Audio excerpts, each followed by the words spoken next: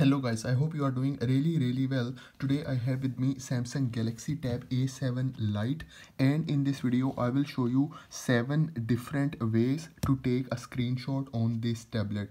So guys, the first method is by using this power button and volume down button. So you have to press them together, okay, in order to take the screenshot. So I will show you. So if I press them like that, okay, so you can see now they take the screenshot. Okay, and now once you finish the screenshot, if you want to edit it, if you want to crop it, okay, you can do it as well. So you can see over here all the editing you can do over here. The next method is the palm swipe capture. So I open a website. Okay, so for example, I want to take a screenshot for this image, so I use this side of my palm, okay, and then I just put it on the screen and then I swipe it. So I will show you. So for example, I want to take screenshot, I just do it like that. So you can see now I took the screenshot. Now you can do all your editing, you can do your cropping, everything you can do with this image. So guys, if this palm swipe is not working on your tablet, you have to enable a setting. You have to go into this settings icon. Okay, so once you enter into the settings option, you have to scroll down, okay, and you have to select this option of advanced features. Just select it. So once you select it, here you will see an option of motions and gestures. Okay, just select it. So once you select it, here you see this option of palm swipe to capture. If it is disabled, you have to enable it, and then you can easily take screenshot with your palm. The next method is by using the edge panel. So if I take out the edge panel, okay, and then I just swipe between different panels. So here we have this panel, and here it says take screenshot.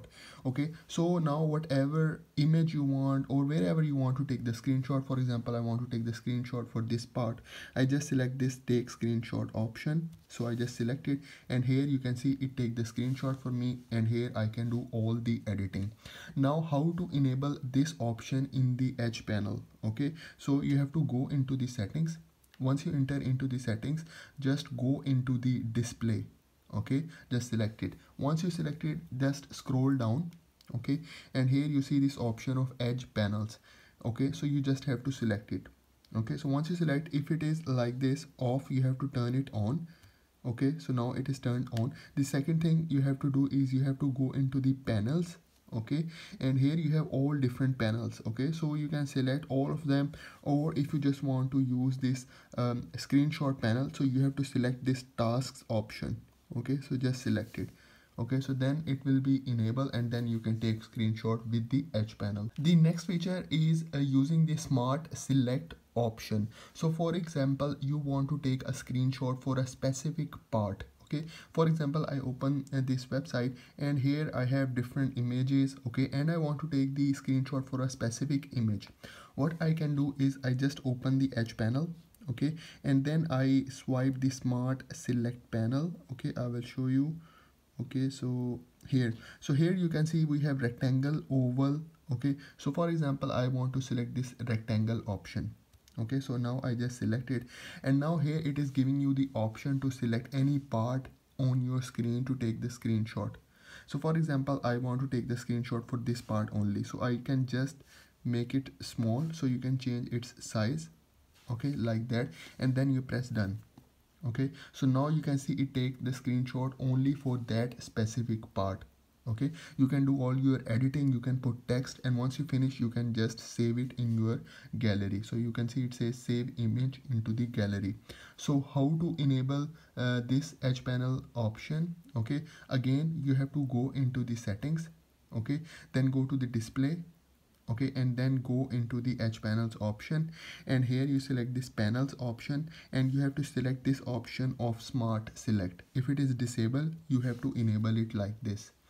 Okay, then it will work. The next method is by using the assistive menu.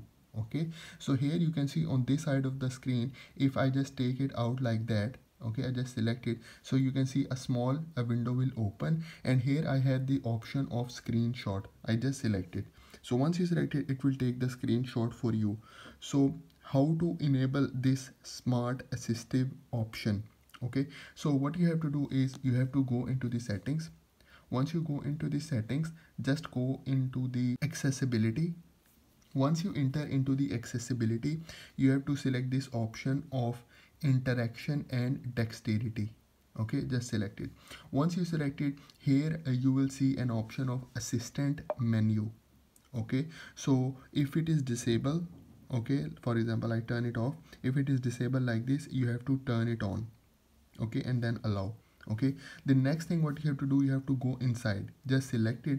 Once you go inside, you have to scroll down. Okay, so once you scroll down, here you see this option of show as edge icon. If it is disabled like this, okay, you can enable it, so this will appear on the edge. Okay, if you disable it, it will come here like this.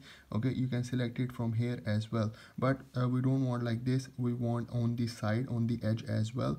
Okay, and here you can change the transparency, you can reduce it like that, so it will be more visible. Okay, so like this, if I go back, so you can see over here, so you just select it and then you can open the assistive menu. The next option is the long screenshot. So for example, if you want to take a screenshot for a long web page, for a full web page, you can also do it. Just open the internet browser, and here you can see if you have this website open and you want to take the screenshot of this full website. Okay, so what you can do is you can use any of the option. For example, I want to use this power and volume down button. Okay, so now I take the screenshot, and here you see a small icon with this arrow on the down. Okay, so you just start selecting it and it will show you your screenshot on the left side like that. So now it is taking the screenshot for the full page. Okay, so wherever you want, okay, you can do it. Okay, so I want to make it more longer for the whole page. Okay, so now it is save. Okay, and now if I go into my gallery, okay, I will show you how does it look like. So here you can see this is the page for the full page, and you can see over here I can make it zoom, and here is the page that I just take the screenshot. So this is how you can take the long screenshot. The next option is by using the Google Assistant. So you can press and hold this home button like this. Okay, and say take screenshot. All right, taking a screenshot. Okay, so you can see it take the screenshot from me, and then it is showing me different platforms where I can save it. So for example, I select the Samsung Notes, okay, and I add it to a new note. Okay, so it will open in the Samsung Notes, and then I will show you how you can save it. Okay, so you can see over here, this is our screenshot. Now what you can do, just press and hold it like this, and here you will see three dots, and then here you see this option of save image.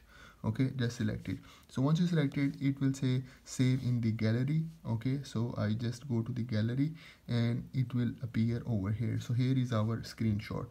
Okay, so you can see over here. So this is how you can take the screenshot in your Samsung Galaxy Tab A7 Lite. So guys, this is for today's video. I hope you liked the video. I hope you enjoyed the video. So please subscribe to my channel. Thank you very much.